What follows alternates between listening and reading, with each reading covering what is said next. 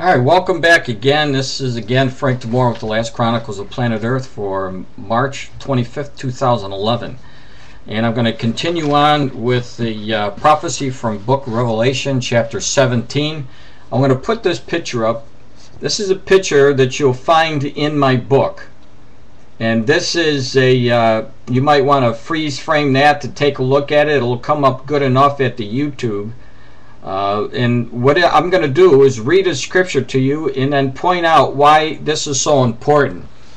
And if you get your Bible and you read Revelation chapter 17 verses 9 through 14, it says this: "This calls for mind with wisdom. The 7 heads are 7 hills on which the woman sitteth." Verse 10. "They are also 7 kings. 5 have fallen, one is, the other has not yet come. But when he does come, he must remain for a little while." In verse 11, "The beast who once was and now is not is an 8th king. He belongs to the 7 and is going into destruction." Right? So we're getting a line of information here about 7 kings, and then there's an 8th king. And I'm going to explain all this for you, but I need to get the scriptures to you. Now in verse 12 it says, "The 10 horns you saw are 10 kings who have not received a kingdom, but who will for 1 hour receive authority as kings along with the beast." And this is in reference to the Antichrist. "They have one purpose and will give their power and authority to the beast. They will make war against the Lamb," and this is Jesus Christ, "but the Lamb will overcome them because he is the Lord of lords and King of kings. And with him will be his called, chosen, and faithful followers," which would be the church, all the people that receive Jesus Christ as a personal Savior. Now, when we look at this scripture, I'm going to hold this up here for you, and you'll see that on top of each mountain there's a horn. And this is in reference to the number of kings. And you'll see that Egypt has 1, Assyria, Babylon, Medo-Persia. Greece actually has 4 because their kingdom was broken down into 4 kingdoms after Alexander the Great died. And then there was Rome, which had 1, and then Turkey, who over a period of time became the last empire, which we know as the Turkish Ottoman Empire. So when you look at the mountains, you'll see 1, 2, 3, 4, 5, 6, 7 mountains, right? And when you count the horns, you'll see 1, 2, 3, 4, 5, 6, 7, 8, 9, 10 horns. So what this is pointing to is that there are mountains which are the kingdoms, and the kings are the horns. All right? So if the scripture tells us there are 7 heads of the 7 hills on which the woman sitteth, there are 7 kings. Now at the time that John was writing this, and you'll see this become very clear, there were 7 kings, right? 5 have fallen. Well, when John was in Rome, obviously when he was in Rome, right here, that's 5 of the kings have already fallen, right through here. And when he was talking about 1 is, in verse 10 it says, "And 1 is," well, that was the Roman Empire during the time that John was writing this. It says, "The other has not yet come yet." Well, if Rome had not yet come, Rome was already in existence and the other had not come yet, and it did come later, that's the Turkish Empire. Right? Follow with me. That's pretty easy. And then it goes on to say, "But when he does come, he must remain for a little while. The beast who once was and now is not." So if Turkish Empire was and he is not, follow me. The beast which once was and is not is the 8th king. And he belongs to the 7 and is going into destruction. In other words, the Ottoman Empire that was not, but he was actually part of this 7, or he's going to be the 8th, but he was part of the 7. that we know that there's a good possibility that the Lord is showing us that in the last days, this eighth kingdom that was already a kingdom and then fell apart, and we know that the Ottoman Empire fell apart, but we also know that the Ottoman Empire is beginning to resurrect again. So if the Ottoman Empire was part of the seven, and if it is the Ottoman Empire, and it's growing again now, then we can see what the Lord is showing us in this figure here, and in this scripture. Now, what's so important about that is because when you take a look at this, there's an article from the Middle East, and it's talking about how Turkey is becoming a strong regional power. And I'm going to read you something here that'll help you understand that we need to be looking at what's happening in the Middle East as the Middle East is falling apart, and maybe why it's falling apart, and it's going to bring about what we know is the revived Roman Empire. And keep in mind, there's two sides of the Roman Empire. There's the western side, which would be the European Union, and there's also the Islamic states of the old Roman Empire, which today we know that there's 10 of those Islamic states who've joined together as well. And all this information is in my book.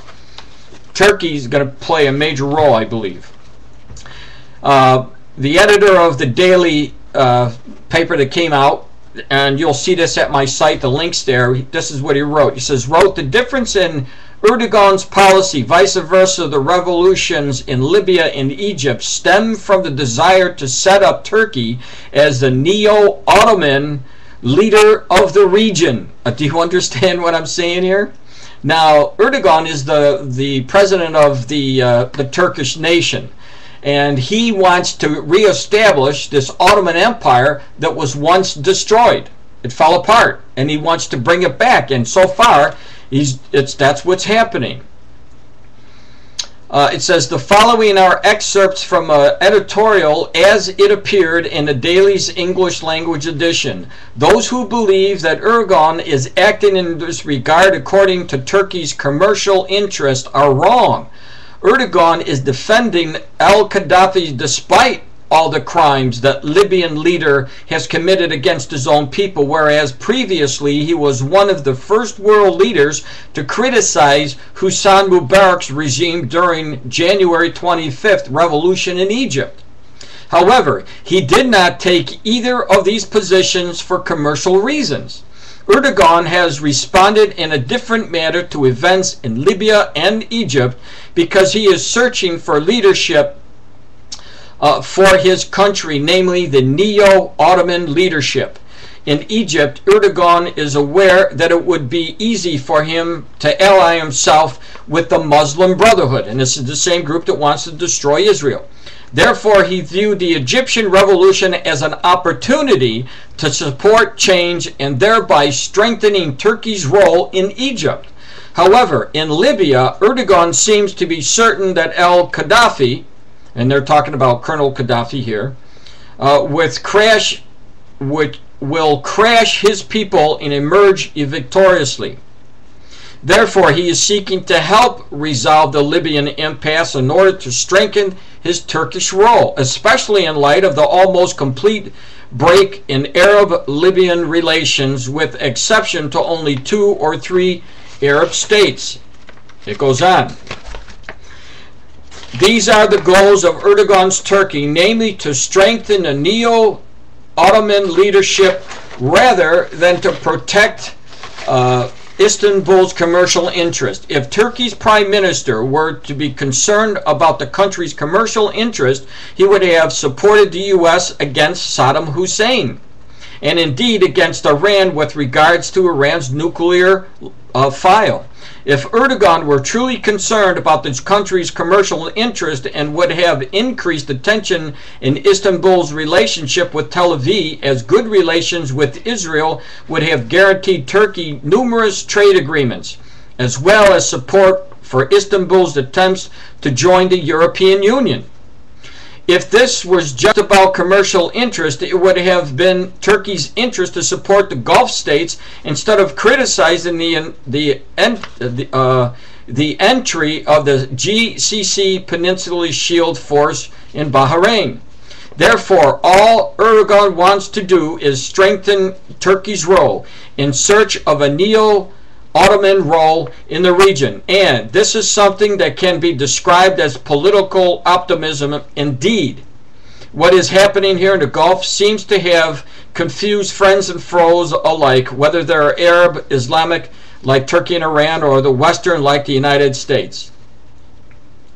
It says the consensus of joint action taken by the Gulf states in the last thing that Iran and Turkey wants to see. And this is the truth. Therefore, the entire issue is one of leadership and of searching for a role. For if Turkey is concerned about democracy, why has it aligned itself with Syria? And if it is so concerned about minorities, why has it aligned itself with Iran? In other words, what this author is showing you, this editor for the paper coming out of the Middle East, is that the whole purpose of what the Prime Minister of Turkey is doing is to set up the Ottoman Empire. Now, when you go to my website, I have a link underneath it that will take you to October 27, 2010, my post there. And I give you complete details and other information showing you that this kingdom, this seventh kingdom, from what we may be seeing from Revelation chapter 17 that was established, the Ottoman Empire, is resurrecting now in the same time when the rest of the Middle East nations are going crazy and that the world is falling apart, and we see all of these things taking place, and they're trying to strengthen, and it surely looks like that's exactly what they're doing. So what am I saying? We need to be paying attention to what's happening in the Middle East, because it may be fulfilling scriptures to the max. And you can see the horns, you can see the 10 kings. Now, keep in mind, in the scripture it talks about the 10 kings, right? I gave it to you in Revelation chapter 17. Where in verse 12 it talks about the 10 kings. Now, if Turkey gets together and they solidify their nations and they end up with the 12 or the 10 kings, and keep in mind the mountains signify kingdoms and the horns signify the kings. And so if they bring about this entity, we could have the eastern side of the old Roman Empire emerge as an Islamic caliphate and take over. The Antichrist will rise from that, and you will see the beast rise from the eastern side. And this is one of the things that we are watching for. Now, on the other hand, there's also a possibility that Turkey may enter into the European Union. It's iffy at this point, although they're saying that is a possibility. And then you would unite both the eastern and western side. So there's a lot of things going on in prophecy that shows us the Revelation 17 is about to be fulfilled, or at least on the road to being fulfilled. And to me, that's exciting, because I know that that shows us that Jesus Christ is even closer. And I tell the people, don't look for the Antichrist unless you plan to stay in the tribulation. Your eyes should be on Jesus Christ. If you're a Christian, get your eyes off the Antichrist. Get your eyes on Jesus Christ. Those people who are going to be left behind, they're going to have to deal with the Antichrist. But the Christians are spending way too much time trying to figure out who the Antichrist is. When you're going to be taken away, you're not going to know. It's going to happen so fast. Don't be looking for the Antichrist. Look for Jesus Christ. Your redemption is coming. And he said, look up. You should be looking up for the Lord. God bless you all.